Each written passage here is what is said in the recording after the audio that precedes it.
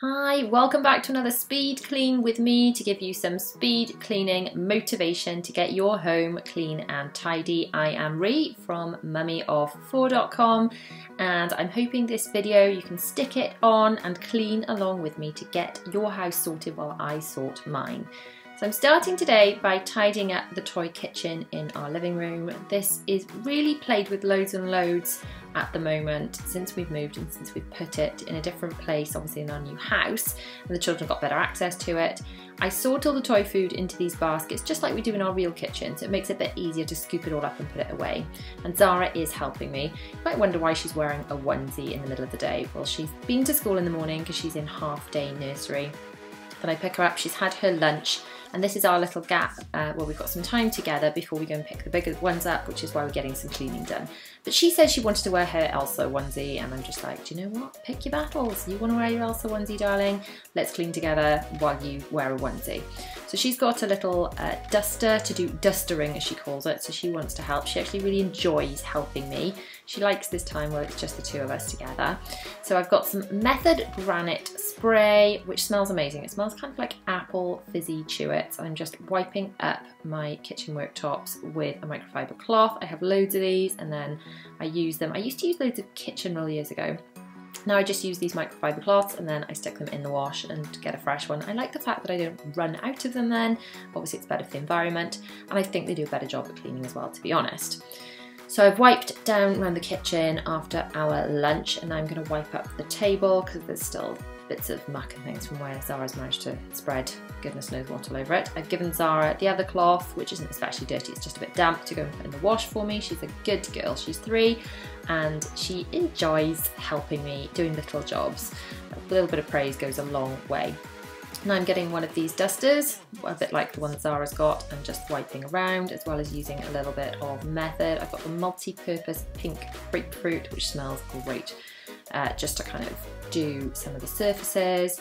I'm doing the television just with the duster. I'm not using any product or anything on that, just to pick up dust.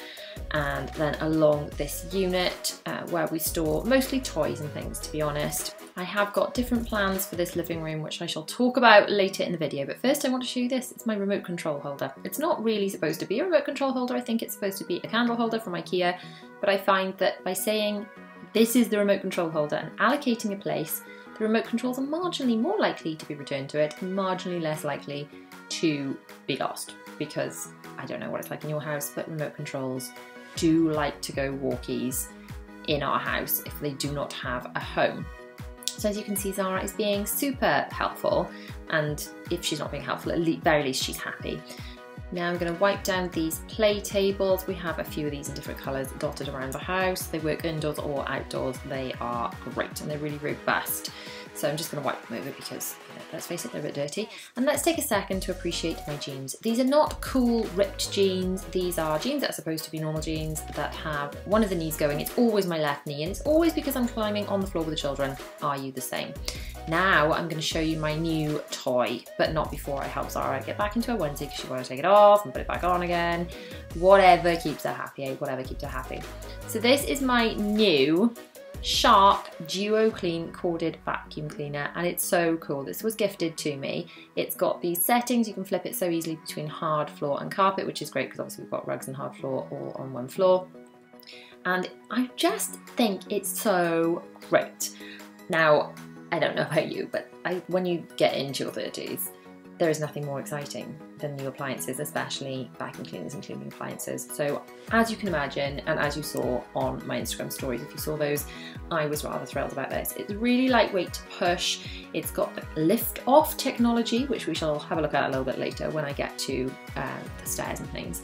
But it's just so easy to use. Let me know if you want me to do like a full review video on it, like features and things, or if you're happy to just, you know, carry on with the speed cleans. But I would be interested to know if you want to see that video. As you can see, it's quite good for getting underneath things as well. It goes almost flat, and obviously because it's corded, it doesn't run out of battery. Because that is the problem, isn't it, with having the cordless ones when you're sort of halfway through cleaning and it goes flat. So we've got another little nozzle now. We're going to do this bit under the table. There are just constant crumbs under the table. I know we don't have a dog to eat up all the stuff. I guess if we had a dog, we'd have dog hair on the floor instead, so it's not, you know, it's not like it would be less cleaning, but there'd be less crumbs at least. While I think of it, I will link the covers to these chairs down below. One of them's got a bit of a hump on it, as you can see, because that's just Zara's booster cushion thing, and I've put the cover over the whole thing. These were not expensive and they were so easy to use, and you just kind of stick them over your chairs. These were our old black chairs from the last house, and covering them has not only sort of tied them in with the theme of our new house a lot better, but it's covered up any kind of holes, and the chairs were looking tired, put it that way. And I'm really pleased with these covers. It's kind of an inexpensive, easy peasy change and refresh for them. Now we're going to vacuum a little bit more over here. I'm going to do something that does not get done enough, and that is pull all of the cushions off the sofa and vacuum underneath. Look, I just found a little Peppa Pig bicycle stuffed down the side of the sofa.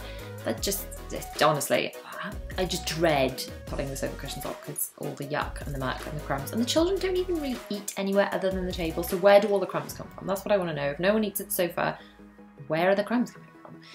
Now, as I attempt to reassemble the cushions onto the sofa and clearly have no clue which way round they're supposed to go, so I'll just wrestle with that for a moment, we'll talk about the fact that this sofa is not going to end up in our living room. So we're going to have new sofas to match our living room, because our living room is the least finished room in the house, and that is because we need to buy new sofas, but I can't do that until we have moved our dining table, and we can't move the dining table until the extension is done of the kitchen. So everything's kind of on hold until that happens. A few people said, why didn't we extend before we moved in? And in a word, timing. The timing wasn't right. We needed to move in and we haven't had time to do the extension yet. So the extension will be done. It won't be too messy because it'll mostly be external work, and it'll only be a bit messy when we knock through, so I'm not too worried about it. But I would like it done as soon as possible because we've just stuck with this one sofa, and we're all sort of squashed into this sort of living and dining space, whereas the living room will be just a living room and then the dining room will be just a dining room, or maybe a dining room with a sofa in it as well. I don't know, depending on what it looks like when the extension is finished. So anyway, watch this space because I will be doing renovation updates, which I'm really hoping we can start the extension really soon. Like really hoping, but there's just a few things we're waiting to hear back on before we can get started on that. So now switching over from hard floor to carpet mode, super easy to do the rug. And it just changes the level of suction, I guess. It feels different. It feels like more of a pull as you're vacuuming, and obviously it just picks up more. Now I'm actually flipping over the rug. So what I tend to do is vacuum the rug and then flip over the rug, because it gets any bits that are really embedded into the rug out. And then when you flip it back over again, those bits are kind of loosened up and they really got out. Does that make any sense? Do you do this, and do you find it works for you? In the last house, we had a rug that was so hairy and fluffy. It was lovely underfoot, but you couldn't physically vacuum it because it was positively hairy. And I didn't want those again in this house just because they were such a pain to clean. The only way you could clean them was take them outside and bash them. It was just, so it's really nice to walk on, not amazing for cleaning. So I did want something a little more practical in this house. The rug was just one of the IKEA ones. As it happens, if you can see the corner of the stair carpet, the rugs that we chose from IKEA accidentally matched almost perfectly to the stair carpet that we chose, and which is the same carpet we've got all upstairs. So that was, you know, it worked out really well, and I could pretend that I did that on purpose, but it was actually a fluke. So a perfect fluke, but great. Now I'm vacuuming up this little tray, which also came from IKEA actually, which we just use for putting boots and shoes on as we come in, and it just collects the worst of the mud. So putting umbrellas away, and let's flip the rugs in the hall as well, do the backs of those. We don't actually wear shoes in the house just because it keeps most of the dirt outside. We take our shoes off by the front door. In theory, sometimes the children do run in, but it does save quite a lot of cleaning, but still it's amazing how much muck ends up in the hall. So once I've finished just vacuuming this bit of the hall, I really like the light, by the way, on the front of that, the shark. Thought I'd mention that. It does help to kind of pick things up, you know, to see what you're picking up to shed a little bit of light to the matter. Now we're going to grab from my laundry room my Veleda 1-2 spray, and I'm going to anti-bac my floors with a bit of Method rhubarb. And yes, I'm going to put on my oh so sexy mop socks, because there's nothing more annoying than having footprints when you're trying to clean the floor. You clean the floor and then leave footprints everywhere. It leaves your feet soggy or your socks soggy, whereas these mop socks just kind of help clean it and swish it all around without leaving footprints. I love them. I know, I think my teenager thinks I'm super sad, and I don't care because they make me happy. The girls love wearing them. I'm actually amazed that Zara hasn't tried to take them off me and wear them herself. So we're just going to do, you know, all the floors that I've just vacuumed. This Method, it's wild rhubarb. It just kind of smells like sweets. It smells amazing. I'm not going to do all of the bit where Zara is because she has I've put the rug back down now and she's playing, so I'm just going to do behind the sofas and this.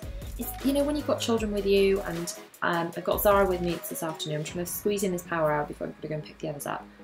You've got to kind of pick and choose. You've got to make peace with the fact that you're not going to be able to do every single thing absolutely perfectly, because you've got to be practical and you've got the little ones with you. So the fact that I haven't been able to anti-bac the bit by the TV under the rug or whatever, just have to make peace with that.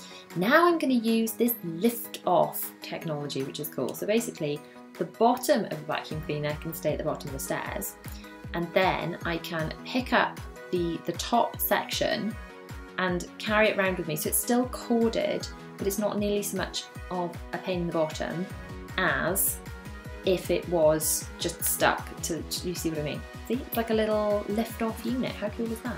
I'm very aware now I do not have much time left before we have to leave for the school run to go and get my big ones.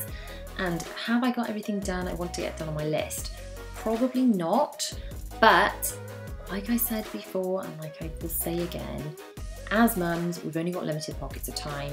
We can maximise those times, we can be as productive as possible during those times, but we cannot beat ourselves up when we have to do things like go and pick up our children and we haven't finished all the stuff we want to do. And if the house is not immaculate, I have far from cleaned the whole house during this hour, but then we can't expect to get everything done all the time.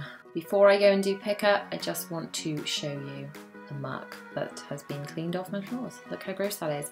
I'm going to chuck all that into the wash, and I'd better put the rugs back, hadn't I? Because otherwise by the time we get home the place is going to look a tip. So putting the rugs back, at least the house is sort of back into some sort of shape. What I do tend to do actually is just put towels down by the front door, so the children have got somewhere to take their shoes off and not make a mess of my freshly cleaned floors. Now a very quick vacuum over the top of the rugs. So we've done the top of the rugs, we've done the underneath of the rugs, and now I'm just gonna do the top of them, and then that's kind of finished in there.